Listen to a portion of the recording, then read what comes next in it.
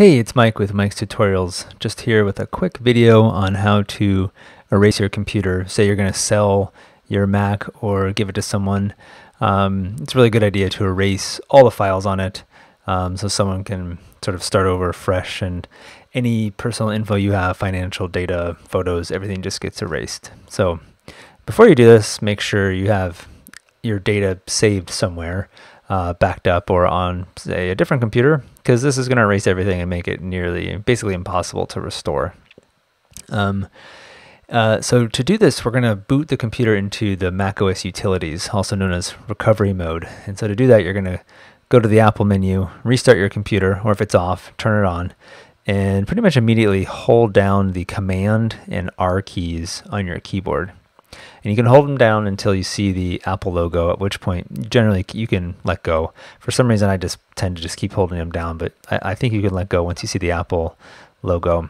The computer is going to boot up, and instead of seeing the login window or see your desktop, you're going to see this. You're going to see macOS utilities. And this might look slightly different based on the operating system you have, but if you're running at least 10.7 or higher, you should have this mode that lets you erase your system. And there's other things you can do here too, just point out briefly. You can restore from a time machine backup. So if you wanted to restore your computer back to an earlier date, you could do that. You can reinstall macOS. You can access Safari. You can use Disk Utility. And up in the Utilities menu, there's a couple other things you can do. You can set a firmware password. There's a network utility, and there's Terminal, which lets, one of the things you could do with that is reset your password. I can make another video on that if you want, let me know. But we're going to focus on Disk Utility. So I'm going to go into Disk Utility and click Continue.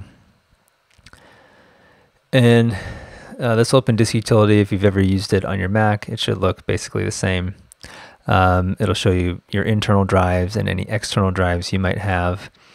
Sometimes if you have File Vault turned on, your system might show up as being grayed out here, and you might have to go to File. I'm not going to see it here, but you might see an unlock option. So look for that if it's grayed out. Basically what we're going to do here is you're going to click on your drive, and you're going to click on Erase. And it says erasing Macintosh HD will delete all data stored on it and it cannot be undone. Provide a name and format and click Erase to proceed. Now you may have heard that if you just format a hard drive that or erase a drive, that the data could be recoverable. And that is true depending on the if it's a traditional hard drive or if it's a solid state drive. So if you have a regular drive, especially, basically what you want to do is you want to just locate it. I'll show you this. This is a different disk that's attached to my Mac. And if I click Erase, you will see a different button here that has security options. And if you choose security options, you can specify how many times the disk is overwritten with sort of random data or single passive zeros. So if you leave it on fastest, that's basically not secure at all, and a disk recovery application can recover the files.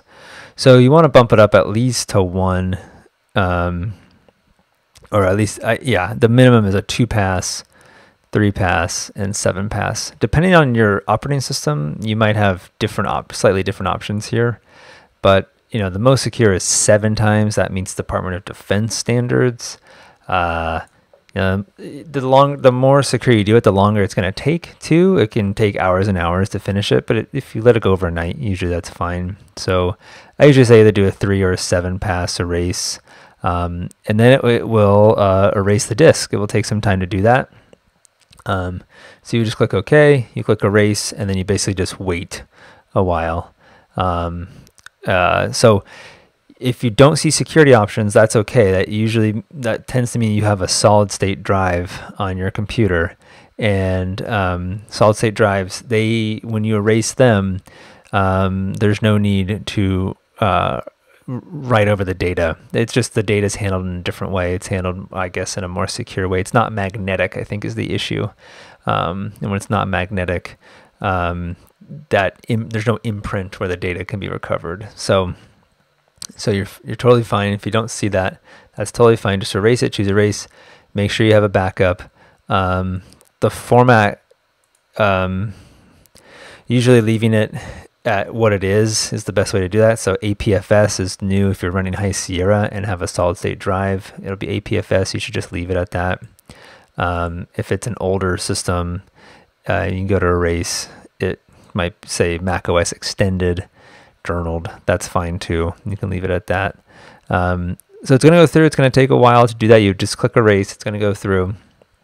And then if you want to be an extra nice person, I think your next step would be then to quit Disk Utility and reinstall macOS, just so that when you hand it to someone, they can just go through the setup process. Because if you were to turn off the computer and turn it back on, I think it would just start up with a question mark, like because it can't find an operating system. So you would just want to choose reinstall macOS, click continue, and this will just guide you through the installation process.